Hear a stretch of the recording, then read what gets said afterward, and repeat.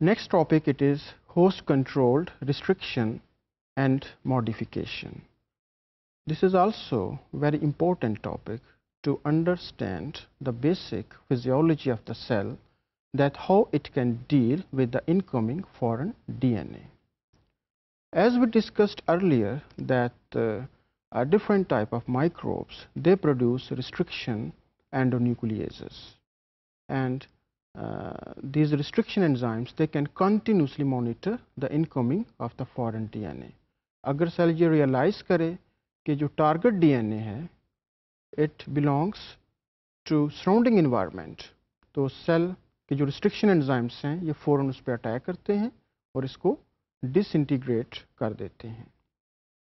तो इस तरह से जो restriction का जो mechanism है, basically it is protective in nature.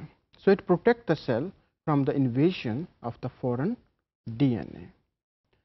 As we have the idea that bacterial cells, they are being colonized or attacked by different type of bacteriophages. And you are well familiar with the lytic cycle, where bacteriophages can attack the bacterial cell, injects its DNA, and then they can take the control of the host machinery, they can replicate there, and they can cause the cell lysis. But this is not always there, because cell also contain restriction enzymes that can protect from that lysis. But some bacteriophages, they are able to replicate within the host bacterial cell, as indicated by the lytic cycle. Now, when bacteriophage attack a particular host bacterium, then we can monitor the replication of bacteria in terms of efficiency of plating. Efficiency of plating means that what is the number of plaques that are produced during the lysis. Now, plaques are the clear zones that are produced on a lawn of bacterial cell after the cell lysis. When cells, they are grown on a solid medium, so bacterial lawns can be produced, and if the lysis is there, the clear zones can be there that are the result of cell lysis, and we can count the number of plaques. If plaques are high in number, it means that plating efficiency, it is also high. So this mechanism of restriction and modification we can study by using two host strains of E. coli. One is E. coli C and other is E. coli K. So if bacteriophages, they first grown on the first strain, that is E. coli C, and if they are propagated on E. coli C and E. coli K, then in the first strain, that is E. coli C, the bacteriophages, they will not be restricted. That is indicated by the high efficiency of plating, high number of plaques that are produced within a bacterial culture. Whereas on the other hand, on second strain, the bacteriophage, they will be restricted. That is indicated by low number of plaques that are produced. So the plating efficiency will be low in case of second strain. ये क्यों लो है? इसकी जो main reason है वो ये है कि because of restriction system of the host organism, तो bacteriophage की जो entry है या replication है वो restrict हो गई है. अब ऐसे bacteriophages that have been grown on second host strain like E. coli K, if they are used to reinfect the same strain, that is E. coli K, they will no more be restricted. They will multiply, and their multiplication will be indicated by high efficiency of plating. More number of plaques are there.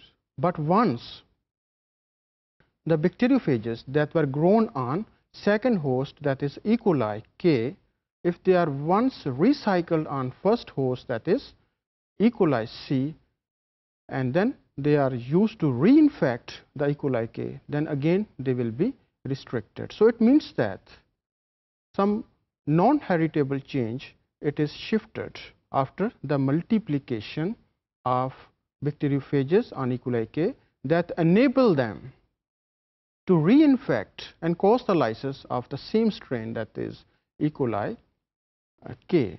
So this is called as the modifications, that during the replication within the host organism like the E. coli K, the DNA has been modified that enable it to grow in the E. coli K. So here this diagram indicates the host controlled restriction and modification of phage lambda.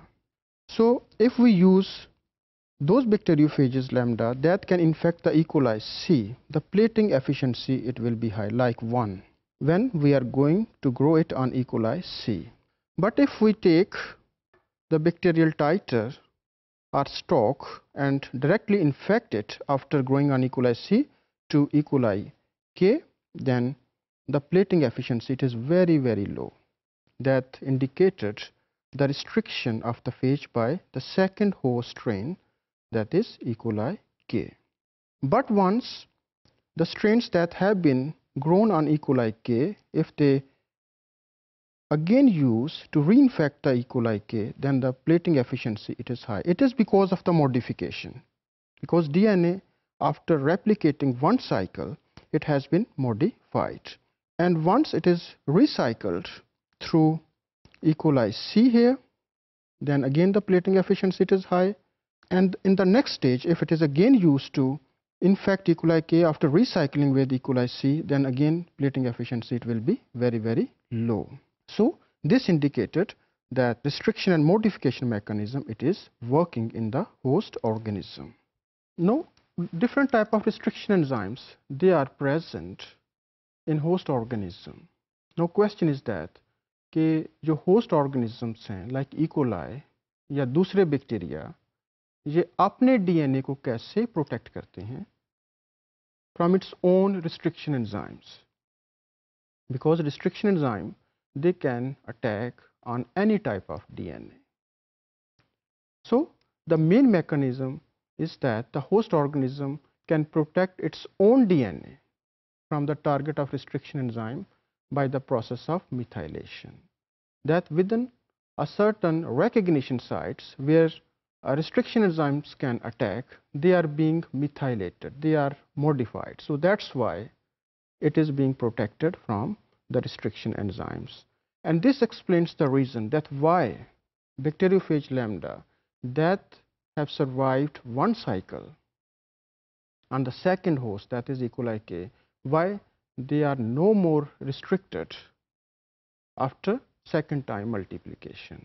So it is because that their DNA it has been methylated during the process of replication at the first stage, and second stage they are no more restricted. So this is one of the example of restriction and modification that is explained with reference to bacteriophage lambda and the host organism like the bacterium. There may be some other examples as well where the DNA transfer from bacteria to bacteria it can also be restricted, and just for the sake of convenience we have taken this example of bacteriophage lambda.